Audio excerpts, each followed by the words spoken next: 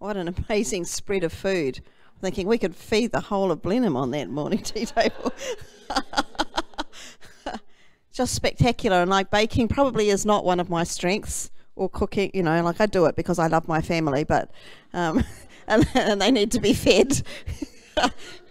My husband gave me a cartoon not long after we were married, and it was a cartoon of a beautifully set table, and people, you know, the two couples were sitting at it, and it was just, you know, like the silver set of cutlery and everything like that, beautiful. And in the middle of the placing was a boiled egg. And the cartoon said, the husband was speaking, "I'm so proud of my wife. When we first got married, all she could do was boil water."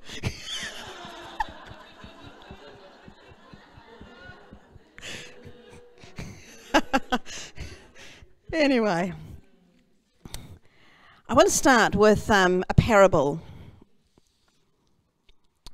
There was a man who had 4 sons. He wanted his sons to learn not to judge things too quickly. So he sent them each on a quest in turn to go and look at a pear tree that was a great distance away. The first son went in winter, the second in the spring, the third in the summer, and the youngest in the autumn. When they'd all gone and returned, he called them together to describe what they'd seen. The first son said that the tree was ugly, bent, and twisted. The second son said it was covered with green buds and full of promise. The third son disagreed. He said it was laden with blossoms that smelt so sweet and looked so beautiful that it was the most graceful thing he'd ever seen. And the last son disagreed with all of them. He said it was ripe and drooping with fruit, full of life and fulfillment. The man then explained to his sons that they were all right, because they had each seen only one season of the tree's life. And he told them that you cannot judge a tree or a person by only one season. That the essence of who they are and the pleasure, joy, and love that come from that life can only be measured at the end, when all the seasons are up. If you give up when it's winter, you'll miss the promise of your spring, the beauty of your summer, and the fulfillment of your fall. Don't let the pain of one season destroy the joy of all the rest. And don't judge life by one difficult season. Persevere through the difficult patches, and better times will come for sure. You can, yes. I love the different seasons in the year. My personal preference would be to have hot all year round. That would be, you know, but my husband would be absolutely distraught at that thought, because he actually loves autumn and he loves winter as a season. He doesn't mind being cold. I don't like being cold. I prefer hot. Give me hot. But you see, the things that helps us define where we are in our years. Some countries don't have seasons at all. Some are just constantly the one. But in New Zealand, we're very fortunate. We do have 4 distinct seasons, except for Blenheim, maybe. I don't know whether Blenheim has. Do you have? You do? Okay. Summer all the time there, blue skies all the time. You see, what happens with seasons is they inspire anticipation, and they keep us flexible, and they help us process and manage change, because seasons change, and we know every year there will be changes. You know, as a little girl, I shifted around a lot, and I can remember the first time I lived in the same house for more than 1 year, and I can remember thinking, oh my goodness, I know what time of year it is, because look, there are new buds starting to come. I'd never seen a full year in the same property. And it was like, oh, I know what's going to happen next, because I've seen what's happened next already, you know. On our property, we've got some lovely trees. I'm very grateful. My husband's a gardener, and he does the gardening. And, you know, I live in a park, really. I'm very blessed. No, I'm serious. I live in a park, because that's his sideways passion. When he comes home, that's, you know, he's in ministry, so you never see a finished task in ministry, but when he can come to the garden, he can prune things, and he can, you know, tidy things, and he just loves that. So I'm the beneficiary of his hard work. And we've got silver birch trees, we've got a copper beech tree, we've got magnolia trees, we've got kowhai trees, and And all of those trees are deciduous. So, you know, there is a season that our property looks quite messy, because those, all of a sudden, you know, I can remember one year in particular, I don't know why it happened this way, but our silver birch trees, we've got 3 of them, it was like within a week, all their leaves fell off. It was like the whole ground was covered with these gold leaves, and it just like, and all of a sudden the tree itself looked barren and bleak and empty. And I'm thinking, wow, look at that. And so, you know, we have this natural picture. And if I were to think that that's what our property looked like all the time, if somebody came to my house that time and saw our property in that state, they'd think, oh, there's nothing much in this garden. But come to spring, I tell you, it comes to life in spring. And we have azaleas, and we have the magnolias, and we have the freesias, and we have the just everything. The camellias, some of the camellias are coming into flower now. At different seasons they come into flower. And so we have this incredible beauty that comes, that if you, in fact, we had a friend staying with us last week who lives in Perth. And they don't have winter in Perth, really. Well, you know, they don't have lots of, in Australia, wherever they are, they don't have lots of deciduous trees. So she saw some of our, like our leafless trees, and she said, oh, are they dead?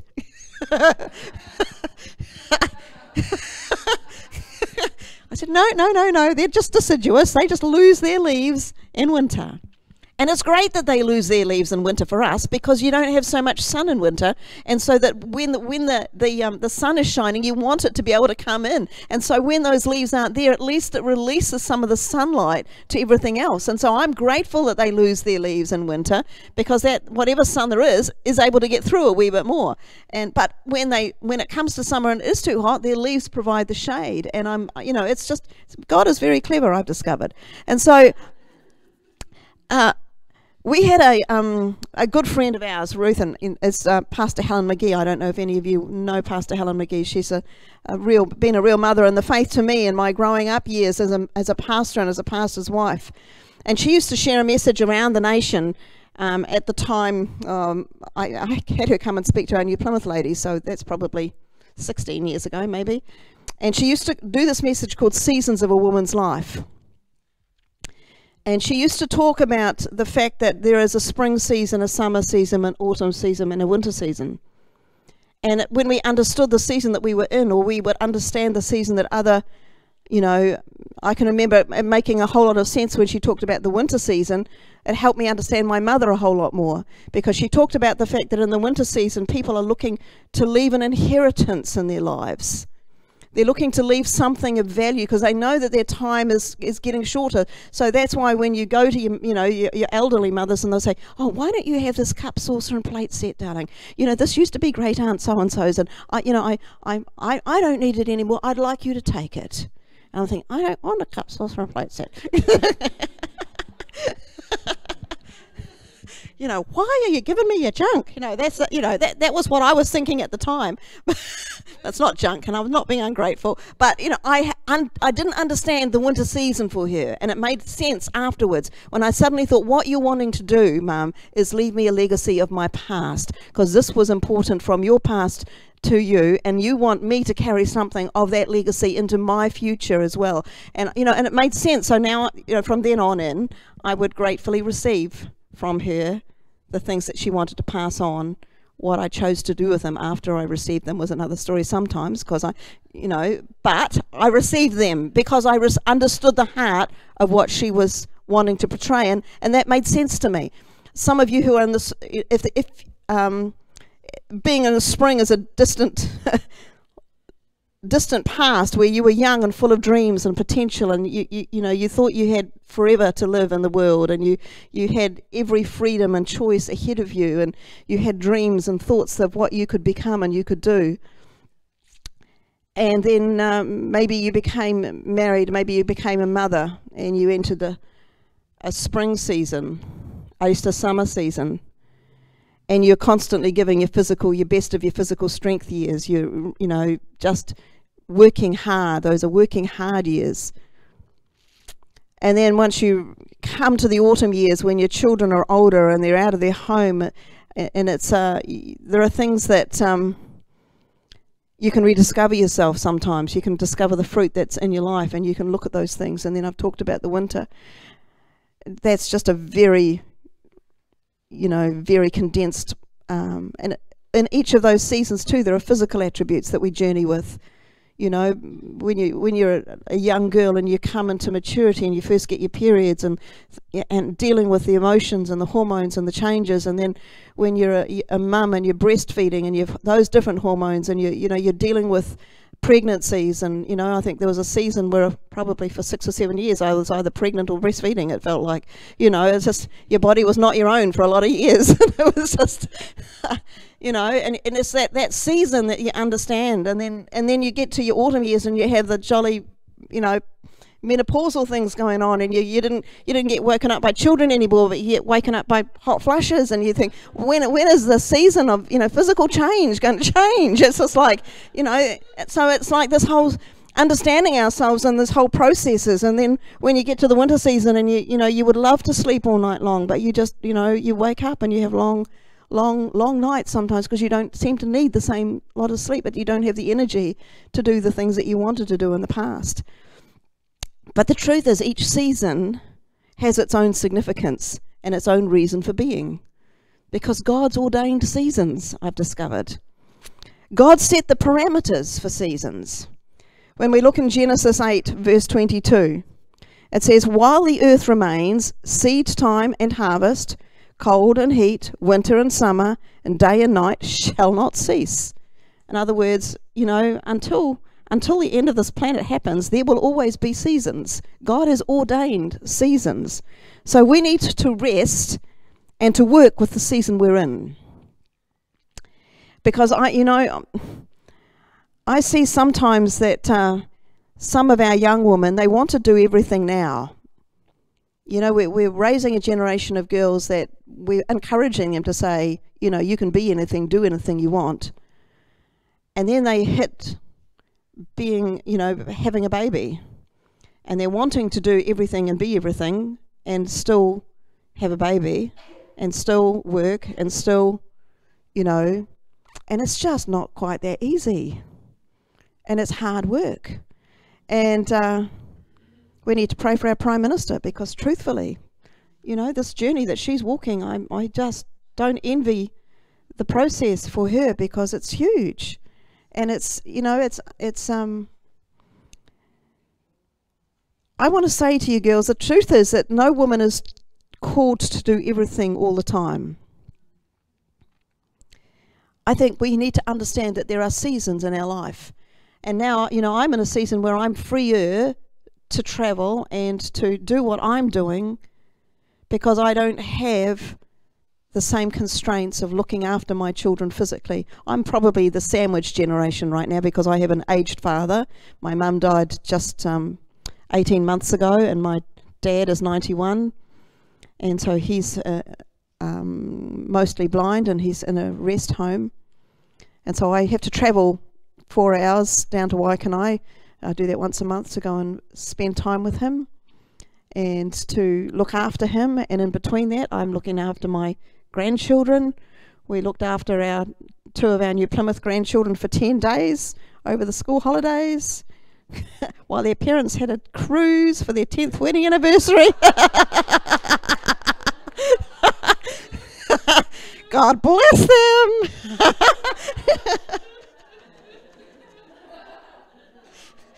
Trying not to be a little envious, but anyway, no, we had a delightful time, I have to say.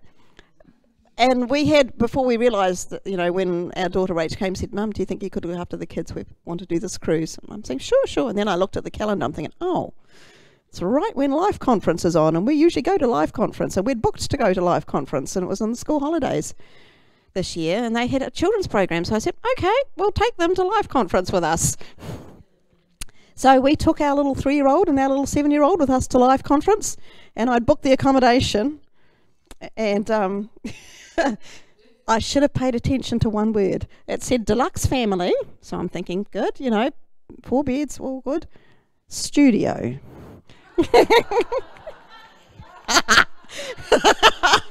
I know. So all 4 of us slept in the same room. deluxely, I have to say. So the little Isabella, who's just, one of her love languages is touch. She just loves cuddles. So, halfway through the night, Grandma, 2 steps into bed with me, so it was delightful. But, we have those seasons. Sometimes I'm in a season sometimes when I'm picking up my dad's walker and I'm putting it in the boot and buckling him into his car seat. And the next minute, I'm buckling my grandchild into the car seat at the back and putting her buggy in the boot. And it's like, what a funny world this is. It's just like the 2 extremes of life. And, and I have that privilege, I guess. It's just...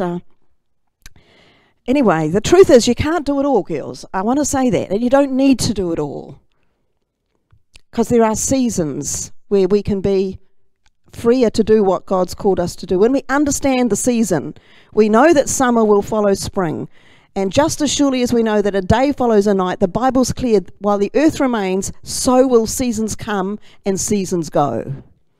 And you might think that you're in, like you're an overwhelmed season. Well, just no, it's a season. It's not the permanent place. I had, when my mum died, I had a season of grief all over again. And I felt the Holy Spirit whisper to me in that time, because it was a hard work time for me, because I entered that season at the end of a year in December, already tired because we had had such a full year of ministry and life. And then my mum goes and dies on me, right in the midst of me being tired. And so, I spent 2 weeks in hospital, backwards and forwards, as well as caring for my dad, because my brother lives in Australia. I have my one brother, but he's not in New Zealand, so the responsibility is mine. And so, in this process, and it was just like, and then, when Mum died, Dad was no longer able to care for himself, so we had to put him into, work the process of getting him cared for. And that meant then I had to pack up the house and sort through all their things. And, it just breaks your heart. I'm just sitting there as I'm sorting through stuff by myself for 3 weeks, crying as I'm doing it, because everything that you're sorting has a memory and it has a reason for being there in my mum's life. And it's, and so by the time we get back to, I get back home, and I'm just, I'm in a very emotionally vulnerable place. And so people would come and I would just cry, and they'd not seen me like that. I'm quite strong, I'm strong. I'm usually together. But for this season, it was a crying place for me. And it was like the Holy Spirit whispered to me in this season, and he said, be kind to yourself. Like he gave me permission to be vulnerable. He gave me permission not to have it together. He gave, and so when people would come and I would cry and they'd say, it'll be all right, it'll be all right. I said, yeah, I know, but right now I'm crying. I know it will, but, I'm not too concerned about getting to that place yet. I'm actually, in this moment, feeling really sad. I'm actually, at this moment, struggling. I'm actually grieving, and it's okay for me to grieve. Because grieving is, we don't like grieving sometimes with people because you don't know what to do with it. People don't know how to handle you when you're grieving sometimes. They'll walk to the other side of the road because they don't know what to say to you. They'll, and you don't need to say anything. All you need to do is just come and put your arms around somebody and just be there. It's just a being place sometimes. And so, I love it, the fact that God gives us permission at times to know the season that we're in, and not to expect. I turned down ministry opportunities in that season because I thought I actually have to nurture my own soul here. I have to nurture my physical state. I have to nurture this person because this is the season I'm in. And if I try and be what I was before in this season, something's going to give.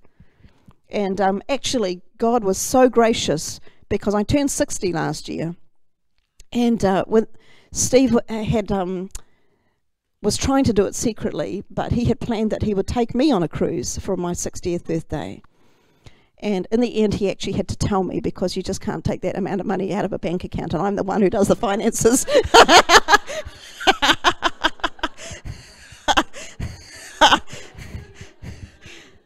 But I just looked back and I just thought, God, you're amazing. So the cruise that we went on began in February. So my mum had died in December. I had all the house and stuff to sort in December, January. In February, God placed me on a boat in the middle of nowhere, where everything was taken care of for me. I didn't have to think about cooking a meal. I didn't have to think about making my bed. If Steve wanted to do stuff, he could go do stuff, and he would ask me, do you want to come? No. And I slept. Honestly, I slept for days. And I didn't want to see people. You might think that's funny when you're on a cruise ship with, 1,000 other people, but you didn't have to interact if you didn't want to. And, he would say, do you want to go sit with those people for dinner? And I'd say, no. And that's not me normally. You know you're not well when you don't want to do things that are naturally who you are. But, God restored me in that place. He brought me to a place of healing. He let me rest in that place. He brought strength back into my body. He brought recovery back into my soul. And, I just love how God understands us, and when we give ourselves permission, with God's permission, to understand the season we're in, and then we can work with it. So the Bible also shows that not only are there seasons in the natural, but there are seasons in our life. Ecclesiastes 3:1 says there's a time for everything and a season for every activity under heaven. We were taking our grandkids for a walk down the beach, and we've got this beach at New Plymouth called Back Beach, and it's got this monster of a sandhill that, like twice the height of this building it starts, and there's a sandhill that races right down to the beach. And back in the day, I would be up with everybody else to race down that sandhill. But the Bible is true. There are seasons for everything. And I thought, if this woman tries to do something silly and tear down that sandhill now, like she used to, something serious could happen. Something could get broken somewhere. Fortunately, there are stairs, zigzag stairs that go down to get you to the same location. So, whilst the young ones went for it down the sandhill, I just thought, there's a season for me to take the stairs. I'm taking the stairs. We need to be wise about the season we were at. And in the Bible talks about fruit coming in seasons. In Psalm 1, it said, blessed is the one who does not walk in step with the wicked, or stand in the way that sinners take, or sit in the company of mockers, but whose delight is in the law of the Lord, and who meditates on his law day and night. That person is like a tree planted by streams of water, which yields its fruit in season, and whose leaf does not wither. Whatever they do prospers. Can I say, girls, when we put ourselves in the Word of God, we will, no matter what season, we will find life. And that's part of the thing, that God's Word has sustained me through all sorts of seasons, even the hard seasons. Just one word sometimes, and that can last for years. That one word can see you through a whole bunch of things. In Psalm 30, verse 5, it says, for his anger, talking about God, lasts only a moment, but his favor lasts a lifetime. Weeping may stay for the night, but rejoicing comes in the morning. When you're going through a season of grief, yes, there's weeping, but it's only a season. I'm not crying like I was a year ago. Thankfully for everybody else, But, and that's okay. Because that was the season. And yes, there are times that kind of catch you by surprise and tears come again. But it's not like it was. You see, there are seasons and they come. Weeping can come for the night, but rejoicing comes in the morning. Rainy days come in seasons. We have a few rainy days in Taranaki. That's why we're so green all the time. That's why our dairy farmers like our grass growing there. In Jeremiah 5, it says, but these people have stubborn and rebellious hearts. They've turned aside and gone away. They do not say to themselves, let us fear the Lord, who gives autumn and spring rains in season, and who assures us of regular weeks of harvest. You see, the thing is, rainy days come in season, and it's God's season. We need to understand that. And if you're feeling dry and barren, you need to know that there will be a rainy day that comes, because God He's ordered a season for us. In Ezekiel 34:26, it says, I'll make them and the places surrounding my hill a blessing. I will send down showers in season, and there will be showers of blessing. Prophetic words are fulfilled in seasons. In Luke 1:20, and it says, and now you will be silent and not able to speak until the day this happens, because you did not believe my words, which will come true at their appointed time. That was when Elizabeth was pregnant. And what was her husband's name? I forgot to write it down. Zechariah. Zechariah didn't believe. And all of a sudden he was made dumb. And God said, you know, this prophetic word is going to happen. I've spoken it, and you'll discover it's the truth, and you'll be able to speak again when it comes to pass. It has its season of fulfillment. And Habakkuk 2 and 3 talks about the vision coming to pass in an appointed time and in its right season. It talks about the vision is yet for the appointed time. You know, God might have given you a picture of something that's part of your life, and you think, I haven't seen that yet. Well, maybe because it's not yet the time for it. Maybe it's because it's not yet the right time. Don't give up on what God says just because it's not happened yet. Don't give in and just say, oh, it's never going to happen. Well, you're not dead yet, are you?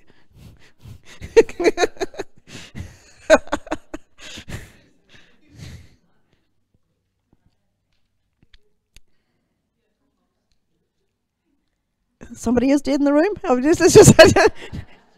just checking. Good, that's good. It's a good thing to do. It's a good thing to do. In fact, the Bible also says there are seasons of heaviness as well as seasons of rejoicing. And in 1 Peter 1:6 it says, in all this you greatly rejoice, though now for a little while you'll have to suffer grief and all kinds of trials. Who'd like that as a prophetic word? You know. But it's life, and sometimes life happens, and who knows? Like I shared with the girls last night, I was sitting on my front veranda enjoying my beautiful park garden, and you know, being stunned at God's goodness, and the phone rings, and one of our church members had just committed suicide. It was just like, that completely changed how I saw that day.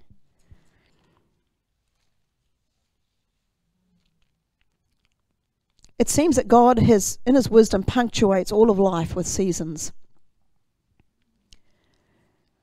Through these next winter months, we'll probably more likely face seasons of hot soup, maybe seasons of ills and chills, seasons of dark and wet weather, seasons of isolation, seasons of barren countrysides. But you know, the good news is that even in the midst of these seasons, we know that there's a spring going to be coming. In fact, I'm looking at our garden in the natural yesterday, and I said to Steve, already, like the freesia bulbs, which are spring flowers, they're already coming up. I'm thinking, we haven't even really started winter yet, and these freesias are turning up. You know, what's with that? But, you know, I love it, because freesias are some of my favourite flowers. I love them, and there's a promise, even as I enter this winter dark season, there's a promise of a fragrance yet to come. There's a promise of something that's going to change. This is not, you know, winter is not the permanent season. And I want to talk a little bit now about bridging seasons in our lives.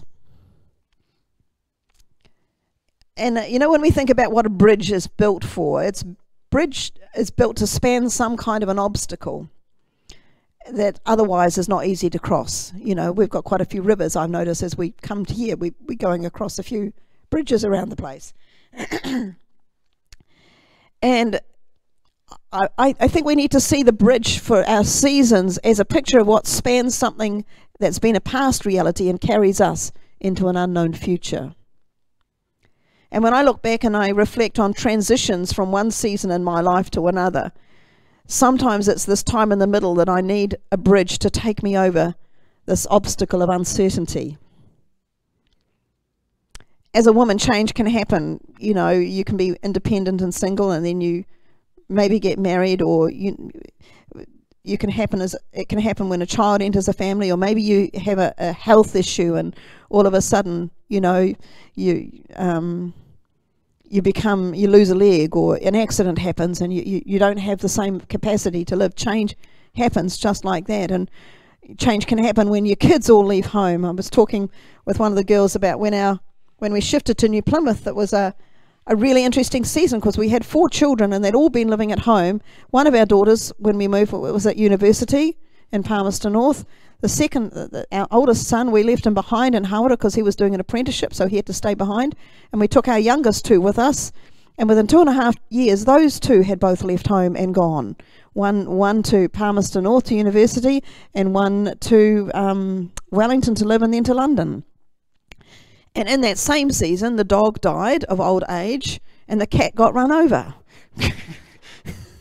So it was empty nest in every aspect of the word. There was not a thing except Steve and I looking at each other thinking, here we are. Our life has so changed. You see, we've... It was one thing that I learned from a great mentor of mine and a friend, Pastor Joy Grates. And she said that every season has contained within it an assignment. And even though the seasons change and our assignments can change, our call will never change. What are you called to be? You're called to be a lover of God. You're called to be a daughter of the Most High. You're called, some of you have got giftings on your life that you're called to be. I was called to ministry. What did that look like through the different seasons of my life? I was not always called to the assignment of being on the platform as a platform minister, but all through my life I've had a desire to want to serve God, even in my failure places, you know. But God will place things around about you. And changes of season are never comfortable. I don't know about you, but you know, when you have a change of season, you never know how many layers of clothes to wear, because you know you can start out the day thinking it's going to be this, and then the next minute it's, you know, it's changed, and you know. And I vividly recall leaving that small town of Carterton in the Wairarapa in our early married life, and thinking that I had no idea what I was going into. This was a change of season, and I thought it was the wrong change and the wrong time and the wrong season to be doing what we were doing. But you see, God is amazing, and he had to teach me how to trust him. And that, so when he said to me, I can do more with your submission to your husband's mistake than I can do with your rebellion, I had to realize that I had to stop rebelling against the change of season and go with God, who was in charge of the season. And I recognize that I'm not so crash hot at navigating that time in the middle, that transition time. But you know, we can put our trust in God, that whatever season he's got us in right now, and whatever season he's taking us into, he is in charge of the season. There were 2 men in the Bible who were in this time in the middle, and they were walking away from Jerusalem to Emmaus. And Jesus, the Messiah, the one they'd followed and hoped and had been crucified, and to them this season was way too much to cope with. Their hope, their perspective, and their future seemed lost as they talked together on a journey that was taking them away from where God wanted them positioned.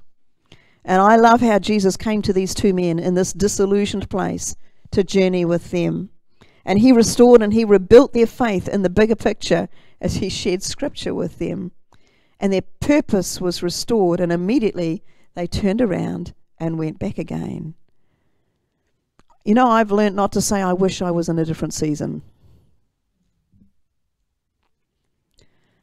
I've learned not to say, I wish I was that, or I wish I will be there. You know, I've learned not to wish my life away.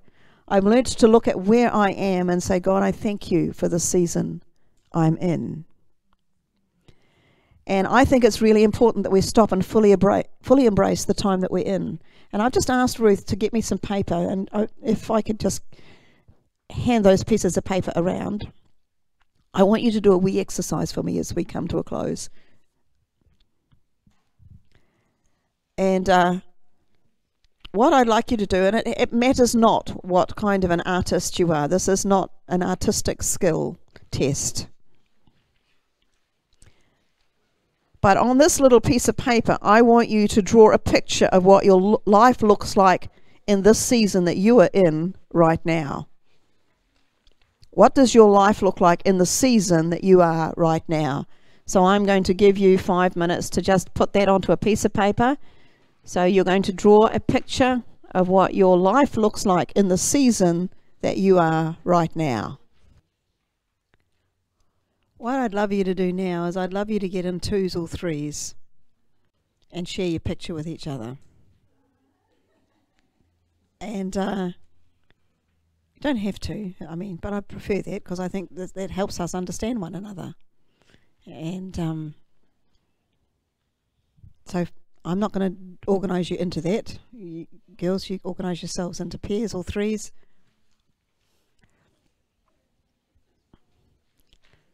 One, 2, 3, go!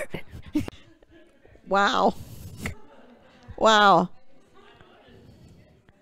So that's really impressive. They really look like people, gosh.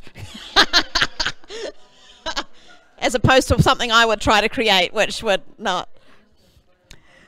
What I would love you to do now, as we finish, is I want you to pray for these girls that you've just been sharing. I want you to pray into their season. I want you to pray God's grace into the season that they're in right now. And let's just trust God that He's going to give you an encouraging word for one another, because we're in this life together, girls. And if we can understand without judgment the season that we're in, we will have God speak to us to encourage one another in the season that we're in. All right? So I'm going to give you another 5 minutes to pray for one another in that place. Well, ladies, thank you so much for allowing me the privilege of sharing with you. Let's just close in prayer and let's just say thank you, God, for the season I'm in. You know, it starts there. Give thanks in all things. So, Father, we thank you today. God, you know us so uniquely. You know the journey we've travelled on. You know the journey we've got ahead. And we thank you that you've got us where we are right now in the palm of your hand, and you know us so wonderfully, and you care for us so particularly. And I pray that as we leave this place today, God, we'd come to a new appreciation of the fact that you hold our future, you hold our present, and you hold our past. And God, I thank you that you are the one who is in charge. We give you permission to be in charge of the season that we're in. And we bless you today, Jesus. Amen.